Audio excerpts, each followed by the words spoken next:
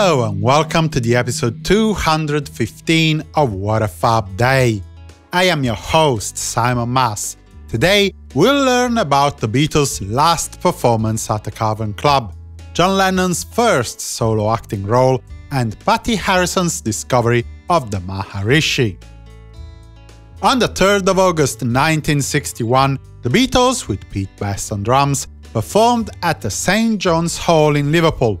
It was yet another night arranged by Best's mother, Mona, who organized some evenings at the venue, on top of operating the Casbah Coffee Club. 1 year later, in 1962, the Beatles, still featuring Pete Best, performed at the Grafton Rooms in Liverpool. It was the first rock and roll night ever organized in this venue, even though, in the late 1950s, it was used for some skiffle contests the Quarrymen had performed in. The organizer of the evening, an Albert Kinder, put together the Beatles heading the bill, Jerry and the Pacemakers, and the Big Three. Apparently more than 1,000 fans were queuing outside. Many had to be turned away. A real piece of history went down on the 3rd of August 1963. After almost 300 live appearances, this evening's concert marked the end of the Beatles' story with the Cavern Club, their last ever gig in the venue.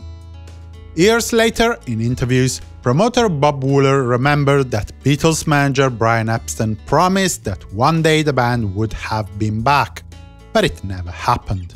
The Beatles had outgrown their old second home in Liverpool, so to speak, and their fans knew that this was probably it. Tickets for the show had sold out in less than 30 minutes, and on the evening, the crowd was frantic and the cavern was utterly packed in a way that would never be allowed today. The Beatles' fee for the night was £300, about £6,320 in 2020 money. To give you a comparison, the band was paid £5, about £110, the first time they performed here. On the 3rd of August 1966, NEMS announced that John Lennon would have been involved with the Hard Day's Nights and helps director Richard Lester for his new film, How I Won the War. The film, based on the 1963 Patrick Ryan novel about the absurd glorification of the war, had nothing to do with music, and John was to play only a minor role in the flick, that of Private Gripweed. The filming, as we will see, took place in September.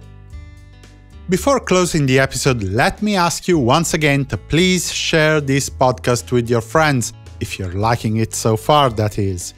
You can also visit www.simonmas.com/support to see how you can help me to keep on producing the best music-related content I can. And remember that comments and messages are welcome too. Thank you for being fab. In 1967, apparently, Pattie Harrison first heard of Transcendental Meditation and of Maharishi Mahesh Yogi in one of the advertisements printed in the Times. The news, reported in BeatlesBible.com, is a bit controversial. For a start, as pointed out by the website, while the newspaper was printed on the 3rd of August, it is likely that Mrs. Harrison only saw it after she returned to England with her husband, Neil Aspinall, and Alexis Mardas from the holiday the party was having in California. On the other hand, in her book Wonderful Tonight, Pattie recalls that she read the adverts in February 1967, while George Harrison was on tour, which is impossible, since the Beatles had stopped touring by then.